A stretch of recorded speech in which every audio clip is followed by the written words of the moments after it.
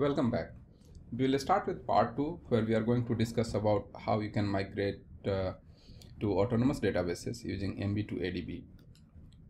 So on oracle.site you have a web page dedicated to this, and it provides more information about the tool. But before we start using MB2ADB, let's talk about what is the general migration path when it comes to on-prem. You have a database on on-prem. You want to bring data to object storage, and from object storage you take them to autonomous Oracle database, because you cannot use ARM and clone or something. So that is the suggested way. Either you can use SQL Developer. If you have certain files to upload, you can do that, but it is a suggested approach to bring maybe the data pump kind of exports to object storage, and or even for SQL loader files. Once they are in object storage, you would be able to move to autonomous database. On a general migration techniques, DBMS Cloud that was developed, which is a PL SQL package, and that provides support for loading data from various formats, whether it's text or Parquet and Avro files in the cloud to your tables to autonomous data warehouse.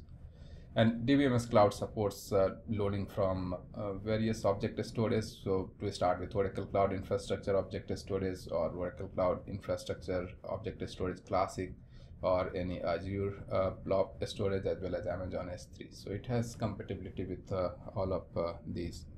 The more details about using this particular method, DBMS Cloud, you can refer the MOS link, which is 2493502.1, and they have given examples on step by step how you can create a credential, or how you copy data, or how you define the external structure. So they are covered under MOS node, and you can utilize them. The other methods, SQL developers, as well as data pump, SQL star loader, or MB2ADB. So these are the supported methods if you want to move to autonomous databases. From cloud migration best practice, you can use the schema advisor when you migrate to Oracle autonomous database, and they provide you insight on what is available in on-prem or the source, like which can be moved or which cannot be moved, because there are certain restrictions as well, and we expect mostly to bring the data, and the remaining stuff like any kind of partitioning requirements or indexes and things, so that can be always done within the database by its own, right? So most of the things it decides and also changes the formats and all. So just bringing data as well as the referential integrity or business constraints is mostly enough for most of the time. And this MOS note, again 2462677.1, they provide the schema advisor related details, and it is highly suggested to use that one on your source system, so that you can evaluate what can be moved or what you have to factor during the migration. You can use the MB2ADB when migrating to Oracle autonomous database, and we are going to cover more details on this tool. So the MOS note which talks about MB2ADB is 24633.574.1, and move to autonomous database is basically a new tool which will permit you to load data and migration from your on-prem to autonomous database cloud, which basically leverages the Oracle data pump, export, EXPDP, IMPDP, and with a single command it is able to migrate to autonomous databases. So data pump import allows you to basically import data from data pump file, which resides on Oracle Cloud Infrastructure Object Storage, and you can save your data to your object storage, and then that will be used for loading them to autonomous database using MB2ADB.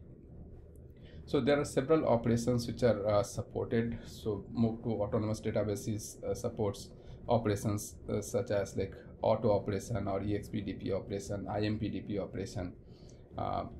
So they are covered in more details into the MOS node.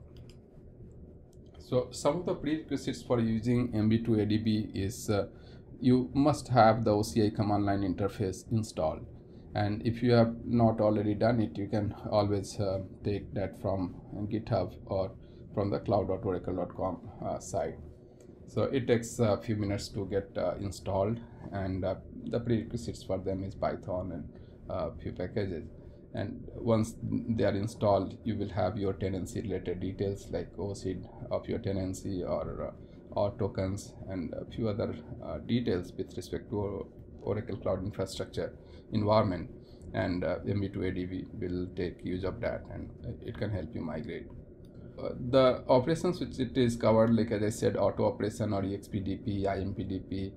It has ability to create bucket, it can delete buckets, list bucket operations, or put dump, get dump.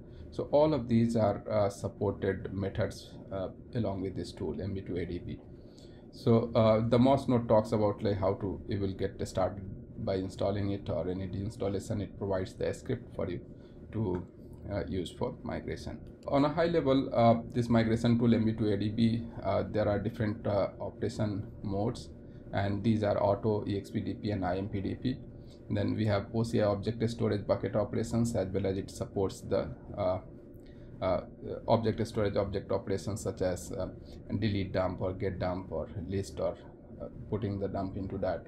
On the right side you see an example on how to use this utility MB2ADB along with various parameters.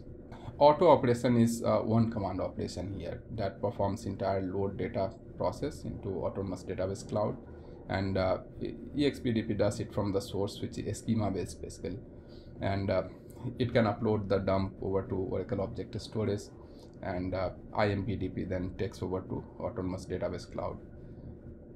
The IMPDP operation is going to import the schema into Autonomous Database Cloud, which is copied over to Object Storage using EXPDP command here. Here I'm concluding the part 2.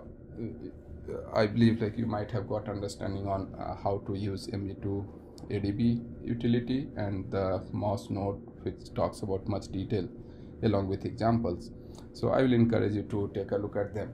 And now with that one, I'm going to move to part 3, where we will cover Oracle Zero Downtime Migration. So thanks for watching.